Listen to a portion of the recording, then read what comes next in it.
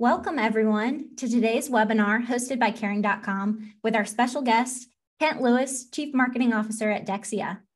We are so excited to share what I consider to be a very meaty presentation today on digital marketing fundamentals, and we're going to continue to dive into some trends that are impacting the industry and disrupting the way that we must think and work as digital marketers. So as we begin, I'd like to cover a few housekeeping items for today's webinar. This is a one-way webcast, meaning only Kent and myself will be able to share video and audio throughout today's presentation. However, we would still love to hear from you. At any point throughout the webinar, please submit your questions using the Q&A link on your screen, and we'll be answering those questions live following today's presentation. One of the most common questions that we receive is, will this webinar be recorded? And the answer is yes. We are recording today's presentation, and we plan to distribute out both the recording and the slides in the next couple of days. So this free webinar is brought to you by Caring.com. Now, for anyone here who's not familiar with Caring, we are a leading online resource for senior living and senior care. Our organization was founded by caregivers for caregivers. Our flagship website, Caring.com, was created and launched in 2007 to equip family caregivers to make better decisions, save time and money, feel less alone and less stressed in providing senior care to their loved ones. Today, we have a portfolio of websites and referral services that help millions of people research senior living and senior care online, and thousands of senior living and home care agencies partner with Caring to reach their target audience who are actively searching online. So one of the main reasons that care seekers turn to Caring is for our high integrity reviews, where we have over 350,000 consumer reviews. So first, let's kick it off with some introductions. My name is Olivia Duke. I'm the B2B Marketing Director here at Caring, and I will be serving as the moderator for today's presentation. More importantly, we are very excited to have Kent Lewis joining us from Deksia. And Kent, I'd love, to allow you to introduce yourself and share a little about your background. Yes, thank you, Olivia, for hosting this and for Caring for allowing me to share some insights for you all today. So a quick background, I'm a Pacific Northwest native with a background in PR and started my digital career in 1996. By 2000, I founded my second agency, Anvil Media, which was acquired last March by Deksia, a Midwest-based agency out of Grand Rapids. I've founded or co-founded some other organizations, including PDX Mindshare, which is an online career community on LinkedIn. It has its own website with jobs and events. And SEM PDX, a trade organization for search engine marketers in particular in the greater Portland area, Pacific Northwest. I have been teaching as an adjunct at Portland State for over 20 years and over 7 years for SCORE. I teach a social media marketing workshop as a volunteer instructor. So all in, we're talking about 27 years of marketing with a focus on digital exclusively. And I'm proud to share some of those insights today. And I do just want to highlight, the significance of 27 years in digital marketing. As a digital marketer myself, it's very rare to come across professionals who, predate the dot-com bubble and everything. And so keep that in mind later when we talk about some of the disruption in the industry and some of the trends. Kent brings a really unique perspective, having seen a lot of significant shifts in the industry. So very excited to have you here. Thank you. Here's a brief look at the agenda that we plan to cover for today's webinar. So first, Kent will give a refresh on digital marketing fundamentals, including the channels that you should be managing and key performance indicators in those channels. Then he will dive in a little deeper, sharing Google tools that can help you track performance and a refresh on best practices within SEO. And then finally, Kent will walk us through some of the trends that are disrupting the digital marketing industry. But before we get into all this great content, I want to set the stage for today's presentation. If you are part of your organization's sales team, you probably think about your referrals from Caring and the leads from your website as these two different buckets. Some of you may be thinking, why does Caring even care about, helping us with digital marketing? But in reality, that customer journey is not linear. A consumer that may initially find out about your community or your agency on Caring.com will continue their research. and they're likely going to touch several more of your digital marketing touch points along the way. So here is an example of where caring typically lives in that journey, right at the start of the consideration phase. Caregivers who don't know where to begin turn to search, and they're searching generic terms like assisted living near me, maybe home care in my area, and they're visiting Caring's portfolio of websites to learn about what options are out there. And then after being referred to your community or your agency by Caring.com, they're looking further and they're maybe exploring your website, they're perusing your social accounts. Maybe they were even added to your email distribution list. So strong performance across your digital marketing channels helps nurture those caring prospects. And you're going to drive more move-ins and more clients from your caring referrals as well as your own channels. So without further ado, I will hand it over to Kent, who's going to cover the digital marketing fundamentals refresh. Thank you, Olivia. That was hugely helpful. And I just want to say the importance of understanding the customer journey is both nonlinear and non-channel specific. We're going to talk about that a little bit later with trends, like concepts like omnichannel marketing. But let's start with the basics and a quick fundamental refresh of marketing elements. So I want to start with the reminder that the world is digital. You could call it flat. If you're a flat earther, I'm flat digital, meaning the internet spawns all over and spans the entire globe. So you all have websites. You have some sort of mobile presence, whether you're using full-blown SMS strategies or you're dabbling in the Web3 dark arts of blockchain, NFTs, and the metaverse. More on that later. So the interactive is the foundation of where you collect information, help target and nurture relationships through all the digital realms, but primarily website. And then there's the ad side. So you've got print, broadcast, online. You've got partners like Caring.com that have resources and options there. And then there's so that's the paid bucket. And then there's the owned bucket, content you create that you distribute through your own channels. Typically, social media, technically, you may not own Facebook or LinkedIn or Instagram, but you own the content you create on those platforms. So it's a way for you to control the message and the brand, and it can be very powerful. We call that organic social at Deksia.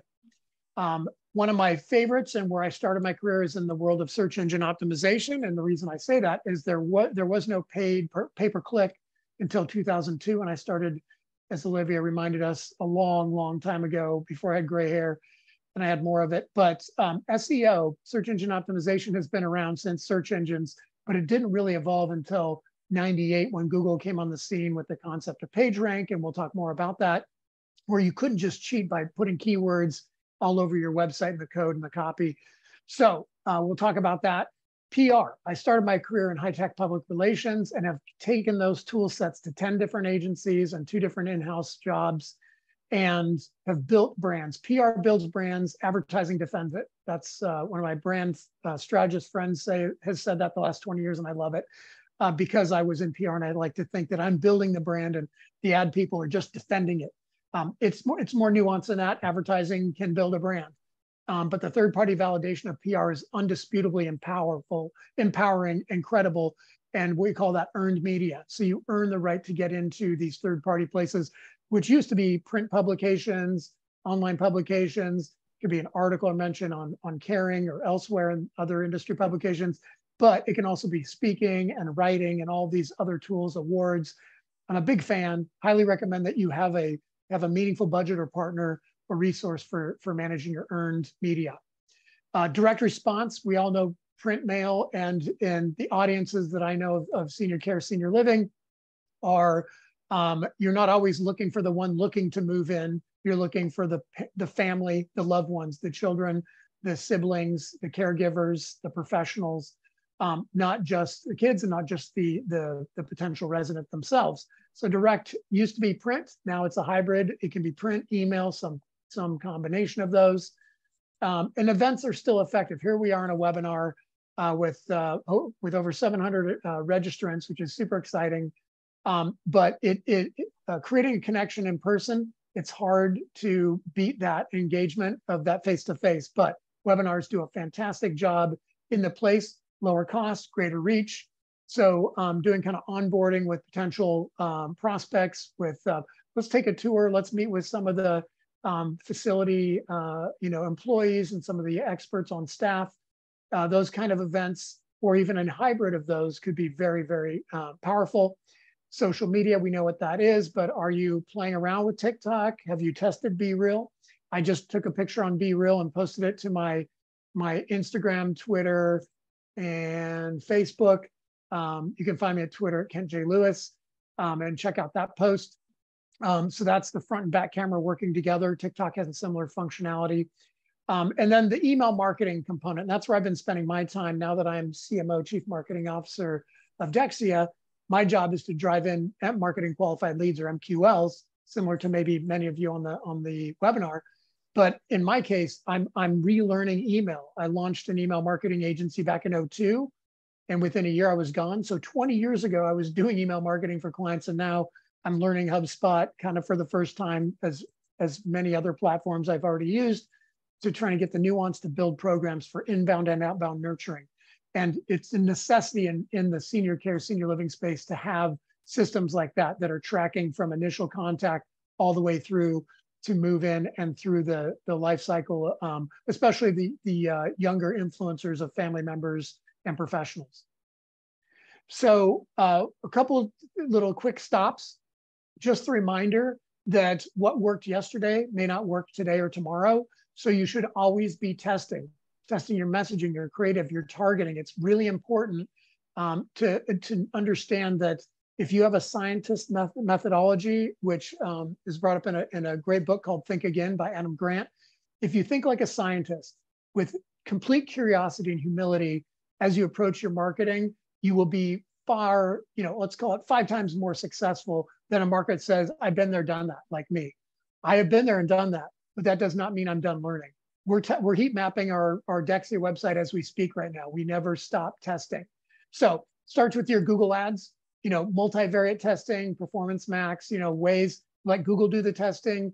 In the old days, we had to manually do that testing, and then other ad platforms or other platforms like DoubleClick came in and made that easier.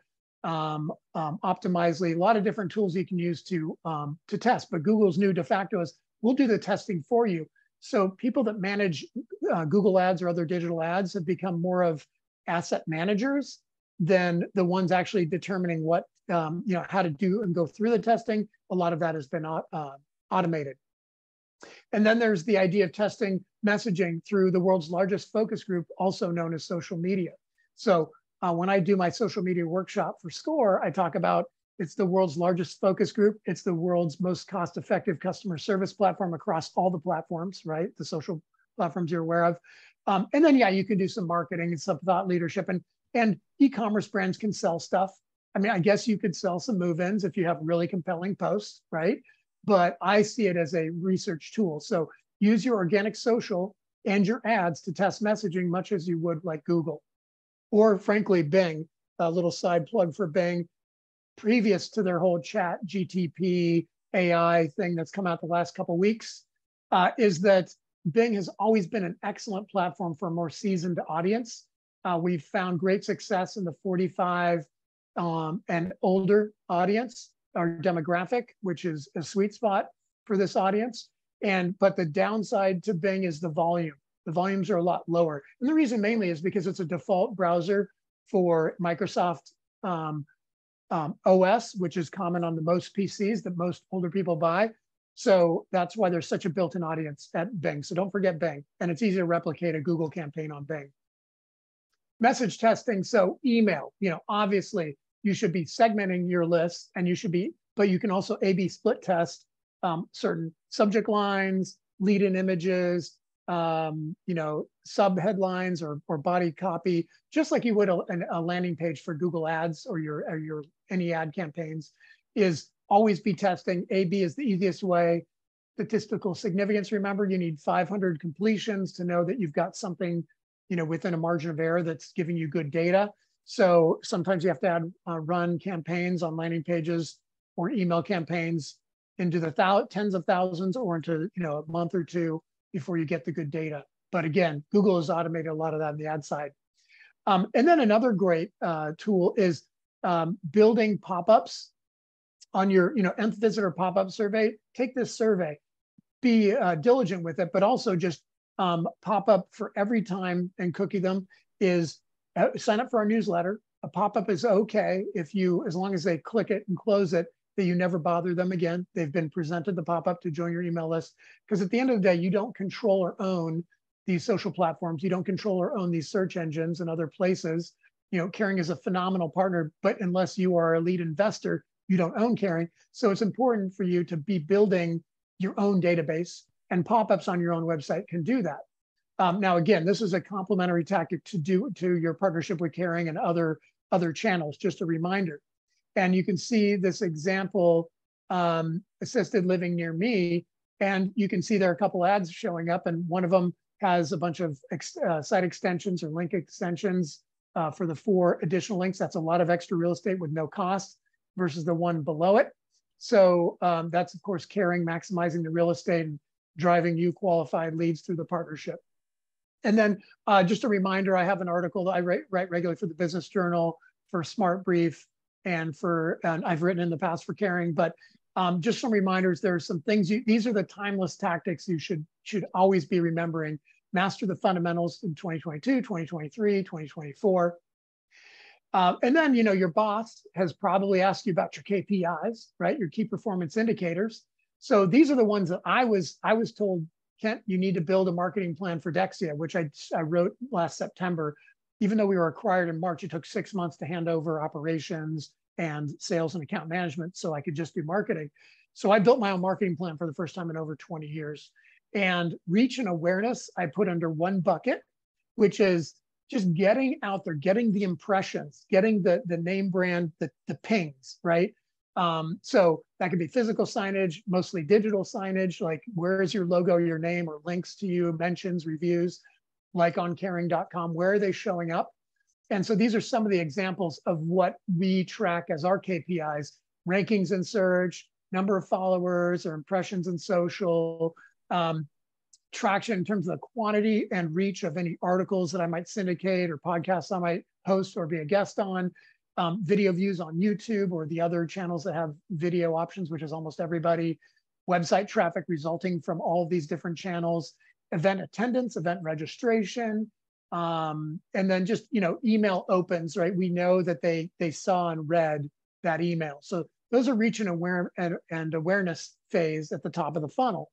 Then we've got those engagement/interest metrics, which are, I know who you are and I'm interacting with you. So likes, shares, views, follows, clicks, subscribes, download requests, tour requests, etc. Also ratings and reviews, which absolutely drive your business. As you know, having real strong reviews on caring.com are critical to your success, as well as any other site from Google on down. And then, tracking. A lot of times when people do subscribe to either a webinar or a virtual tour, they're at a certain level of the stage that are likely to convert.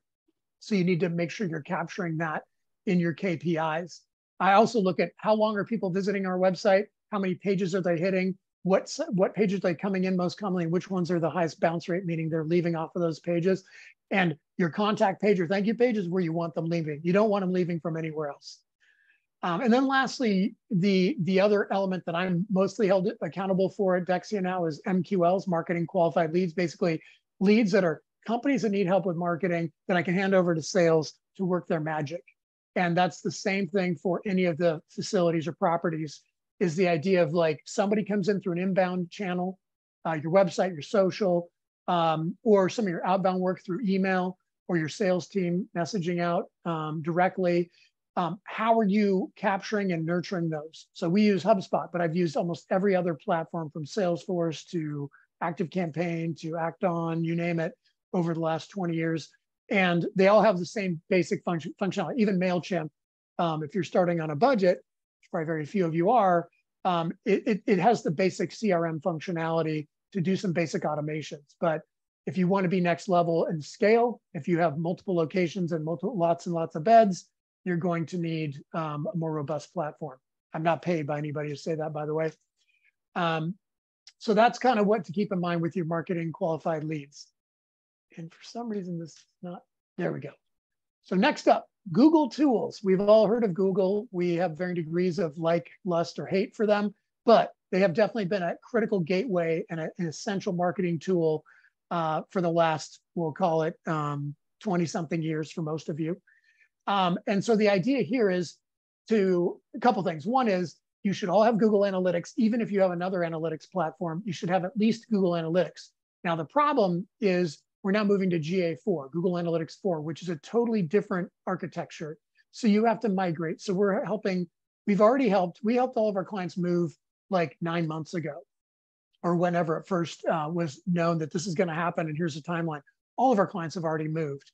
But there are severe limitations to GA4, to be sure, but the future potential is much bigger than the limitations of the current Google Analytics platform, or the historical one for the last 15 years. So the idea is that either one will give you top keywords organically, although they'll give you a not specified or not provided, which is super helpful. They do that to encourage you to pay to play by using Google Ads to get that data. Super fair. But at least you can be looking at your top, maybe the top 5 to 10 keywords or phrases and understand how people are finding you. There should be no surprises there. And then your top landing pages. I think these are just some of the basics. I like to look at the top sources.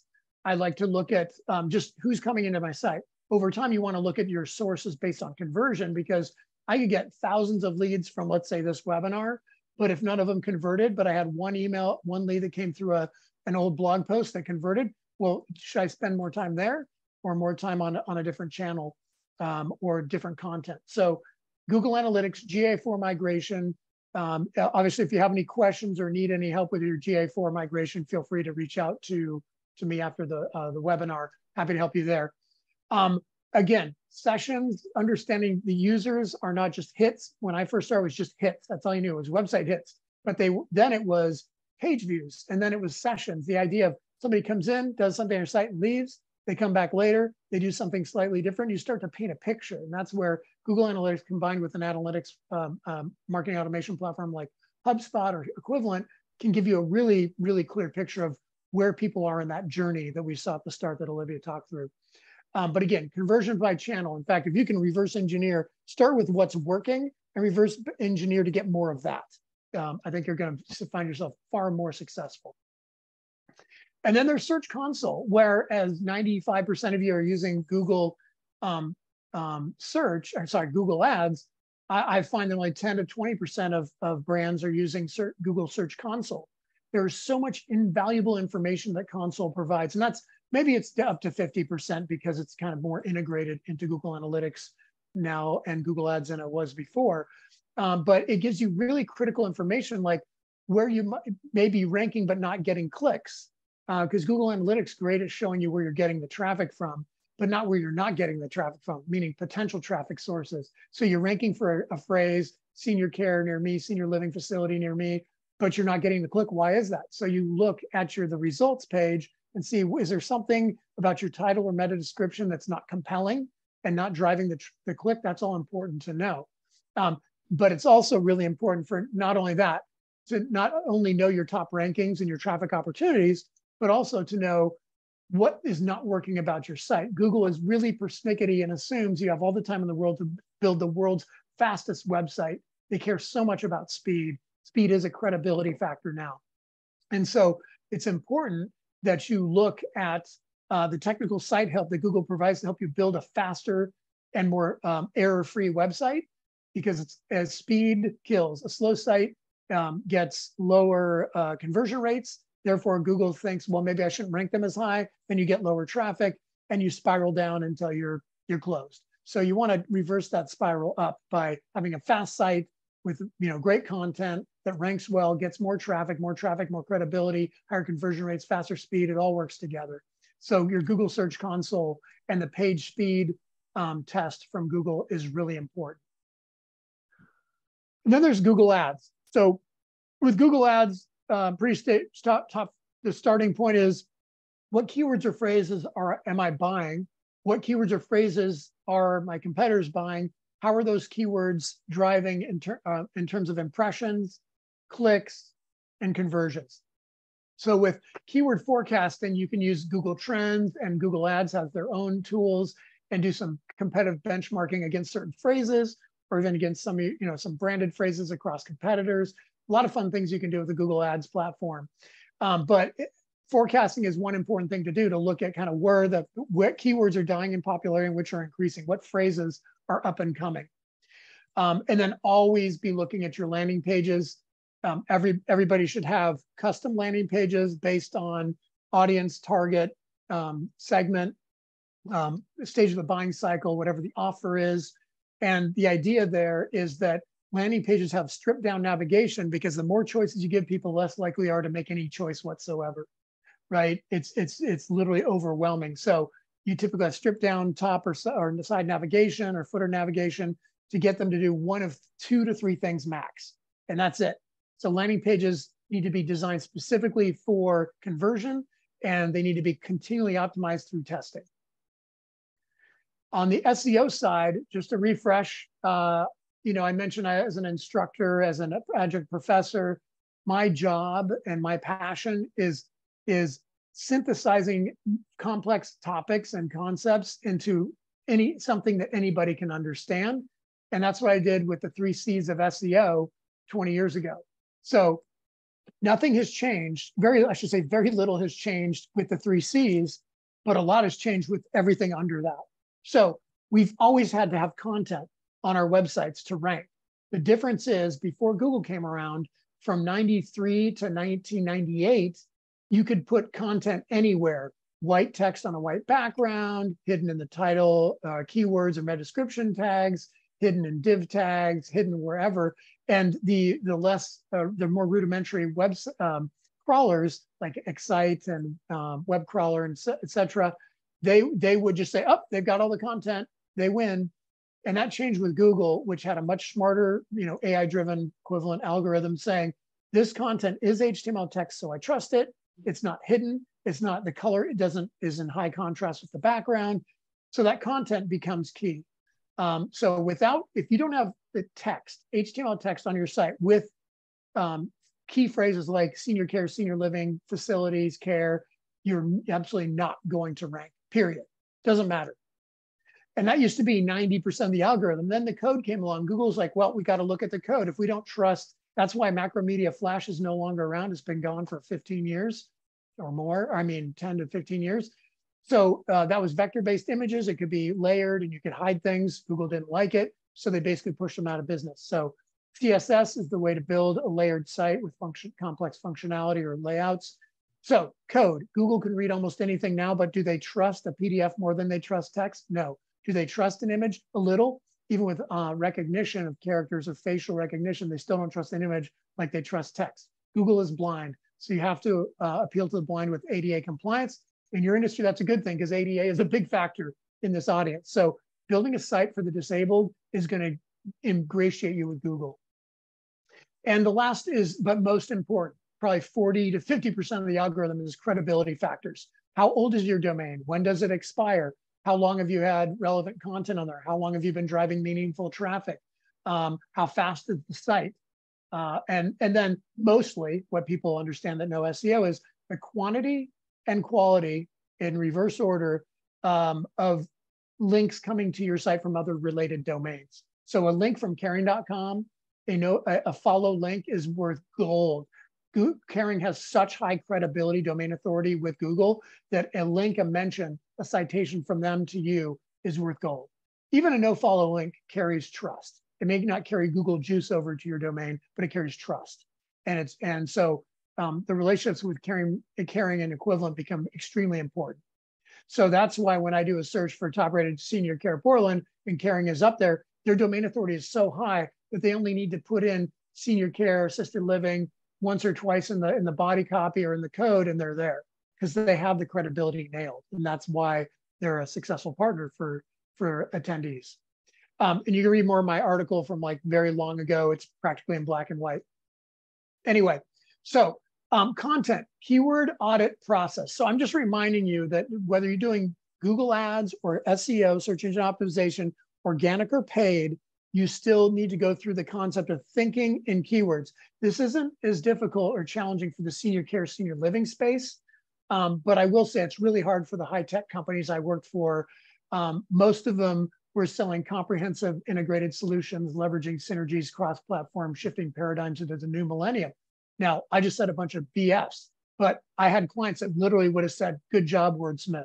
But that means nothing in the world of Google search because none of you would have searched for that. It would have been help desk software, right? Or something equivalent, whatever it is, doesn't matter. My point was in PR, as I moved into SEO, I realized marketers don't talk the same language as customers.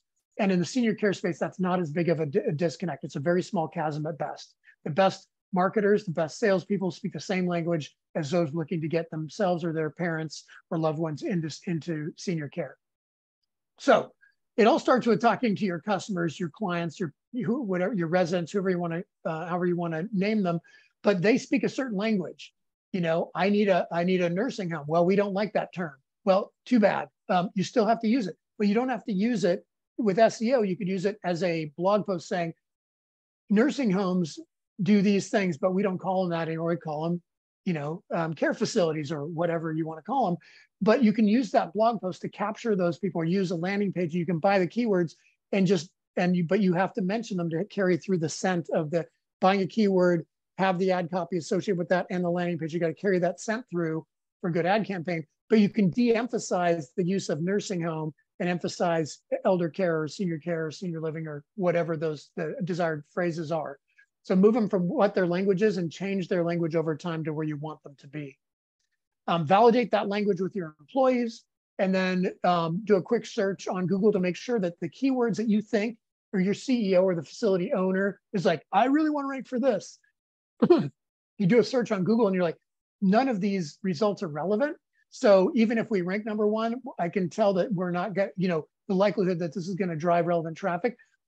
But I learned long ago, I put my ego aside to say, there could, I think, be a dumb answer or a dumb idea of a keyword or phrase, but let's put that aside and just say, let's test it.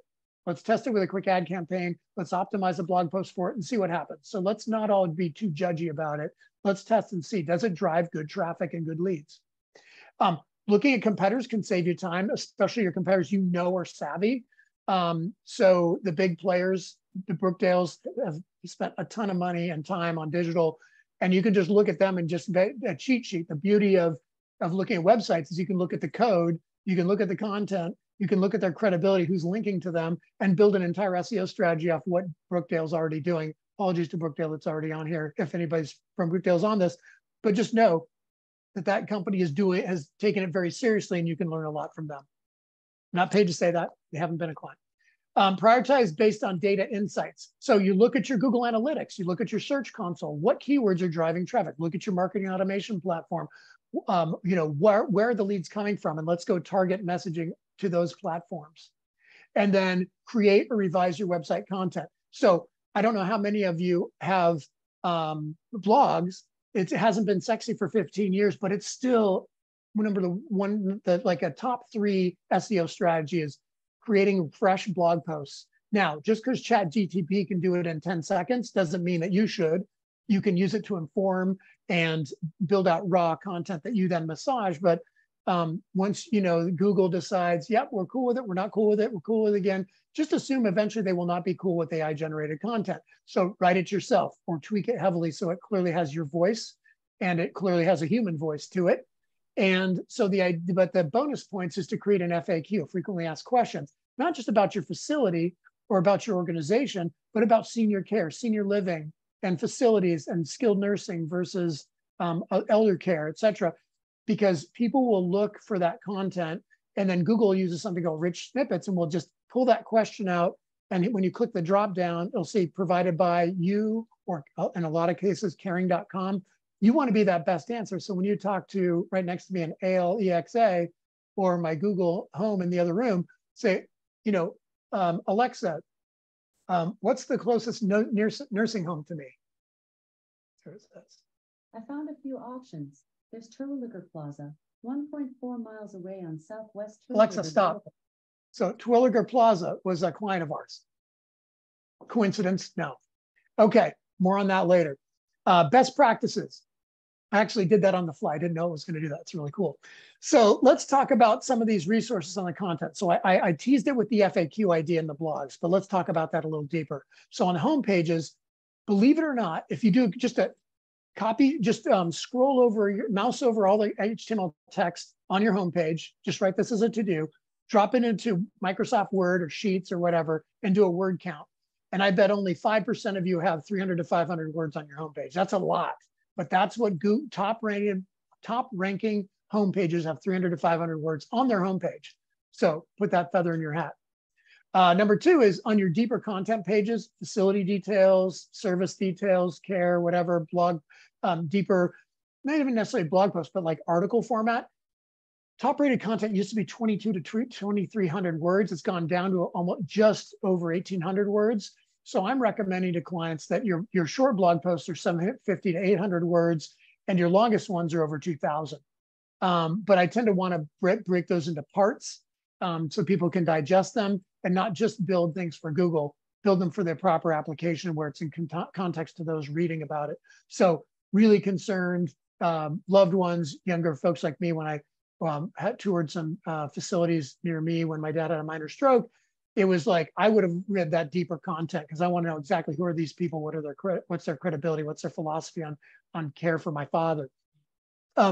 Make sure to embed links internally, not just to resources across the website, but to key pages.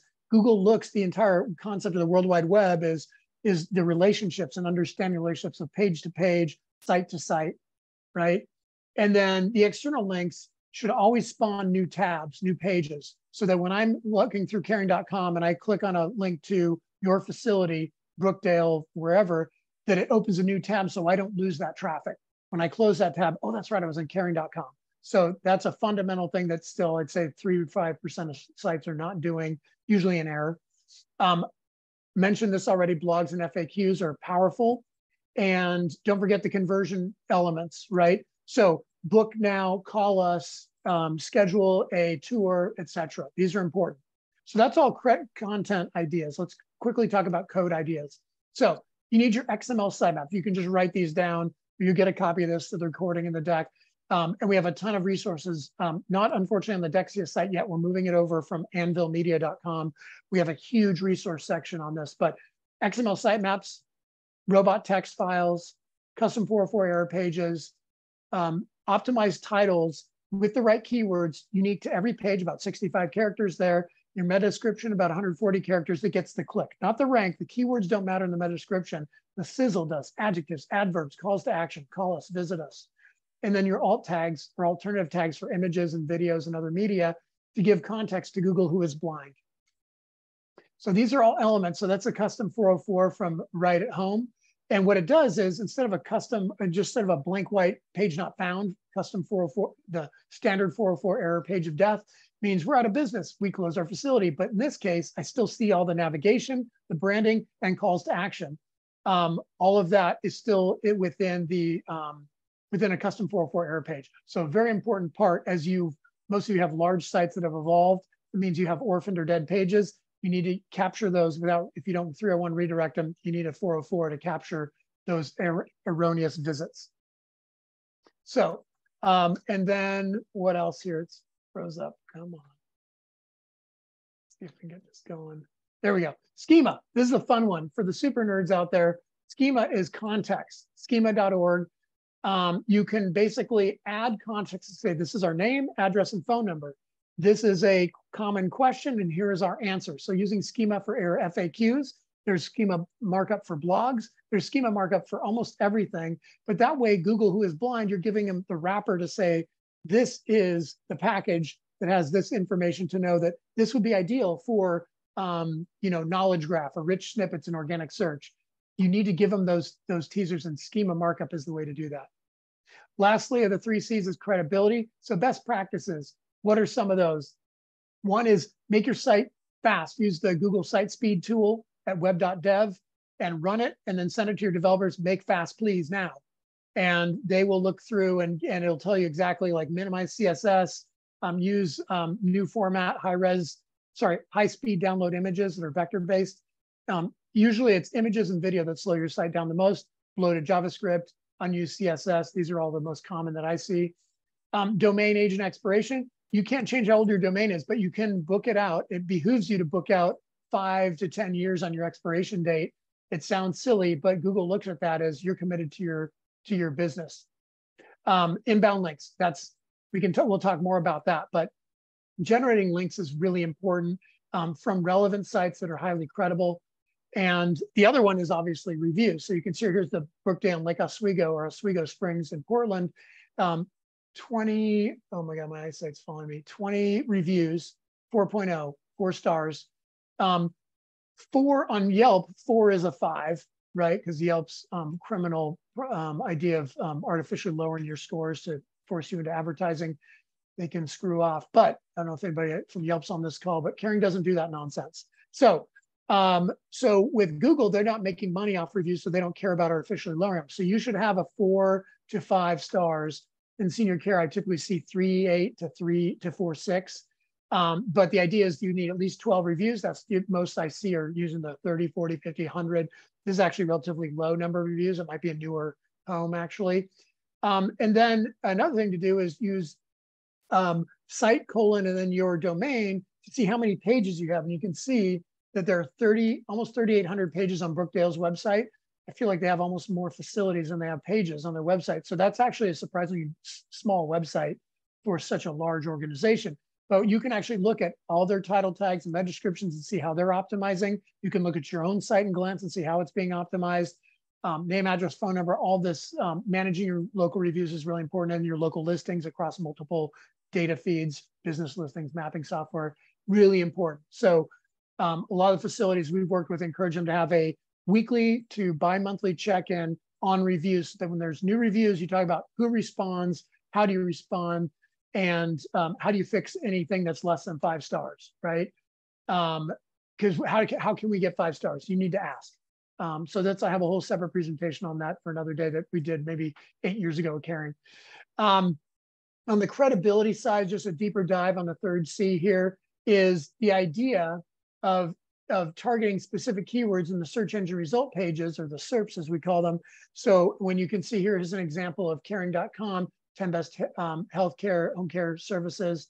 Well, what happens is if you look down below on the right there, it's people also ask. Those are called rich snippets. And if you click on the down arrow, somebody answered this, and it's usually Caring and other large providers of content. And you want to be that best answer. So when I ask Google, closest facility, or as I did with Alexa, who over here, she didn't hear me this time, is that you want to game that to be the best answer using voice search optimization or rich snippets or schema markup. Using link to is competitive research. So link to : and see who's linking to the Brookdale near you, or the big player near you, the big facility, your big competitor, and which of those sites should be linking to you as well? Business directories, local chambers of commerce, etc. My favorite pro tip is Haro, helpareporter.com, or Help a Reporter Out. It's now owned by Cision, a big PR aggregator technology platform. And so 6 to 8, 10 times a week, I pitch Haro. What that means is I get 3 emails a day I just look at the business section, people asking questions about ChatGPT or search or Web3 or the metaverse. And I will answer saying, here's my credentials, here's my answer, and here's more information. And for the last 6 years, I've averaged 100 press mentions a year. Now, I put, on average now about 5 minutes per pitch, because I recycle a lot of the pitches, and some of them I turn into blog posts. You can see that's an example of a pitch that ended up with this 27 social media pros share their best Twitter tips.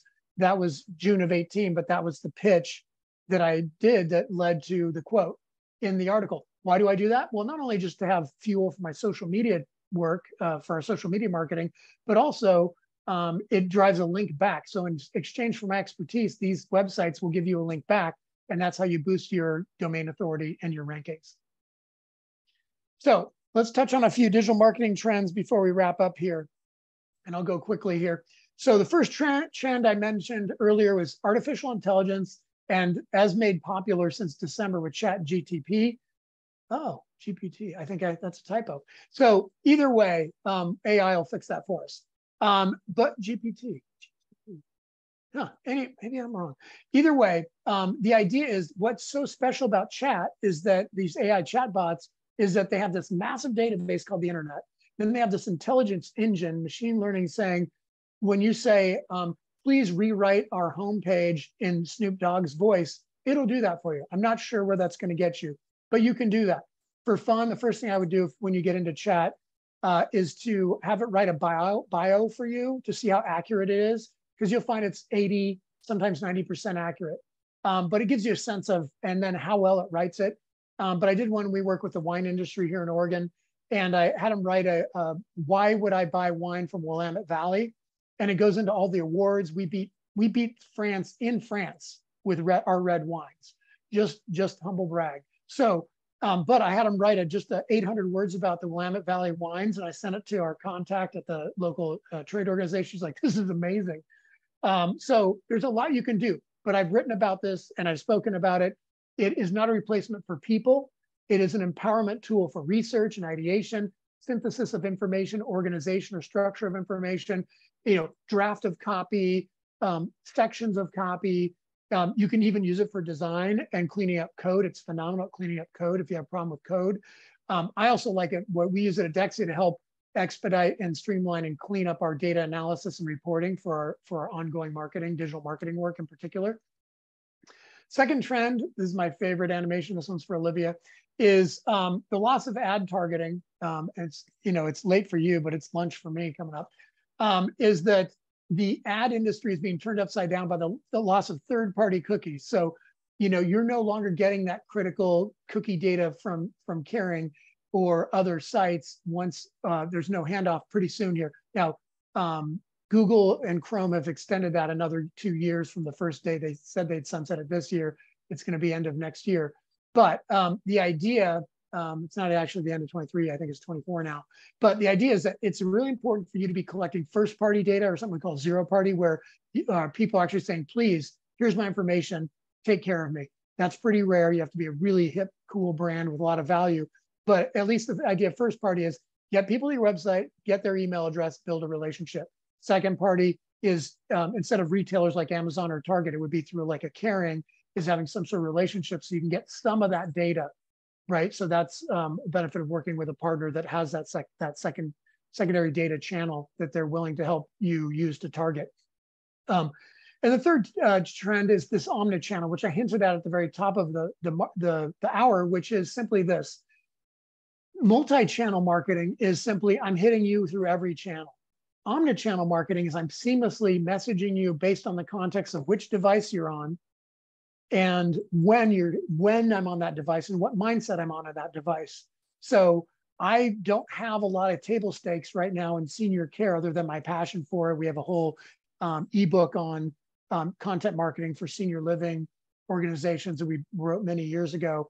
But the point is that it's really about the seamlessness, and these new tools are making it easier and easier to have a seamless, how you call into a IVR system and they ask for your phone number, your name 3 to 4 times each time they hand you over. That is BS. A good omnichannel system will know who you are from the start to the finish, no matter where you are, and give you what you need when you need it, or not have to ask because it already knows. Sometimes that can be creepy, but omnichannel is the future. The tools are getting more and more affordable, so even the smaller facilities can take advantage. Here's some helpful resources when you get a copy of this deck from Olivia and the Kering crew. Link to our deep insight sections at anvilmedia.com. And there's partners at Kering. It's a great sales and marketing blog I recommend. Some link to specific subparts of Google and their resources. HubSpot has some great resources. So these actually links go to specific, in some cases, specific pages that are helpful related to this article. So some quick takeaways. You want to master the fundamentals before you get all howdy-towdy. So if your boss is coming to you with chat, GTP, saying, do this, and you're saying, well, we still don't have an event strategy, or we're not doing SMS messaging, or Kent told us we need to have a PR program. Get those fundamentals done. Plug the holes in the sieve before you start pouring a bunch of water in it, right? Integrate the different channels. Make sure they're talking together through omnichannel. And if you have questions or want to stay in touch, you can email me, kent@deksia.com, and check out deksia.com to sign up for our newsletter to stay in touch. And then check out the Anvil section, the information insights market resource section, and we migrate that in the next quarter over to Deksia. Over to you, Olivia. Wow. Thanks, Kent. And like I said, very meaty presentation we just had. And I know there's some questions that came through, so I'm excited to get to those. But really appreciate you walking through that. I think we touched on some very interesting topics here. One question that we had come through that, towards the beginning, we talked through key performance indicators, but, you didn't mention ROI as a KPI. So what about ROI? So ROI is the KPI across all of the KPIs, right? So you can look at a return on investment for awareness, for engagement, but you're right. I mean, I guess to streamline, to save time next time, I will add ROI to the very bottom of the funnel. But I look at it every stage. What is the ROI on our time to blog? What is the ROI on our time to pitch to media? So what is the ROI? Are these impressions, is the awareness moving the needle? Are these engagement metrics moving the needle? Are they generating eventually some sort of leads or inquiries, inbound form completions, et cetera? So I would look at ROI down the funnel across all the disciplines, but at the very end, it ultimately is based on the move-ins in some factor, right? So when you're evaluating. Right. So, and Karen has built a whole model on making sure that it is worth your time, as have we at Deksia and other 9 agencies I've been at, is if you invest $1 with me, if I don't return $1.50 to $100,000, I'm out of business. So there has to be an ROI in everything you do. That's a great question. And I would add too, it's about the movements, but it's also about the LTV of that new client, yes, or that new resident. So, how long does your average resident stay with you, or your average client, how many hours are they taking of your home care agency? So things like that definitely factor in as well. So tracking is always important.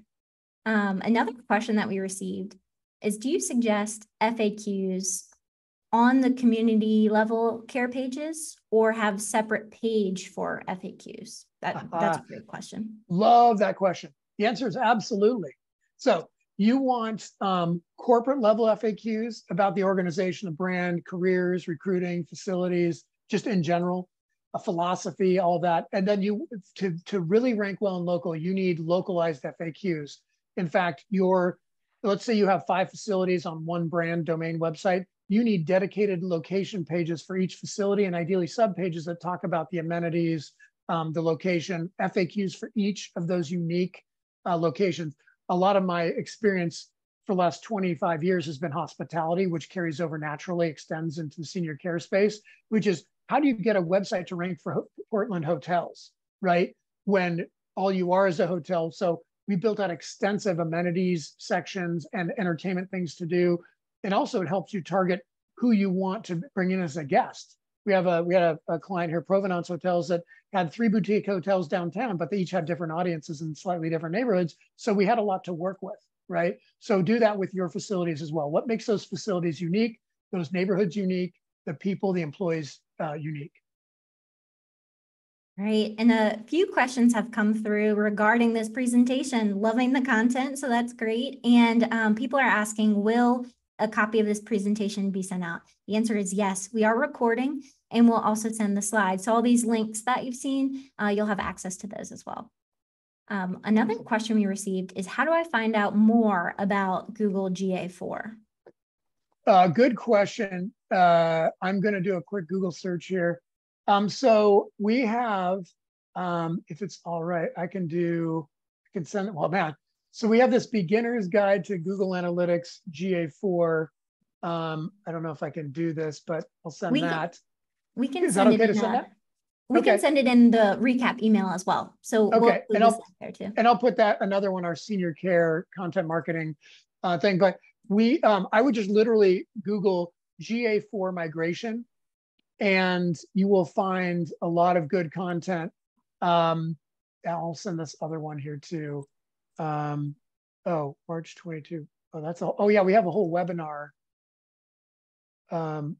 sorry on this. And if Karen's interested, I'm happy to volunteer the more seasoned Deksia team to talk about GA4 migration for you guys if you're interested. Great. And on a similar note, where's the best place to track conversions?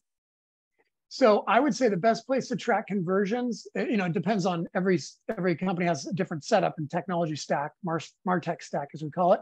But I would say I would start with Google Analytics, and as a great place to just understand conversions based on inquiries, inbound form completion. So the thank you page is triggered. That's an easy one. Another is your email or marketing automation platform, as I mentioned, as simple as free as MailChimp to as elaborate and robust as HubSpot or Marketo. There's all kinds of, the full customer journey can be tracked there. GA, Google Analytics is good for, they got to an action, and that's about as far as you're going to take them. Then you need to kick them into your marketing automation or your CRM, whatever platform you're using there.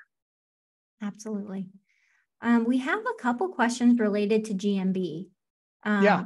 Yep. So I come from the agency world myself, and I felt this pain. I feel this question a little too personally. My GMB page was suspended by Google with no details. What would you suggest? Kent, have you been in their shoes as well?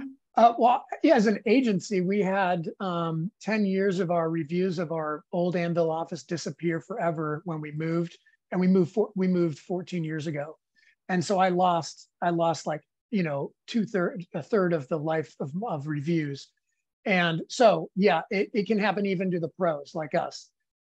Typically, one thing about Google Local, to my understanding from our team at Deksia that specializes in local SEO, is that there's actual real customer service or support for Google Local where there wasn't before.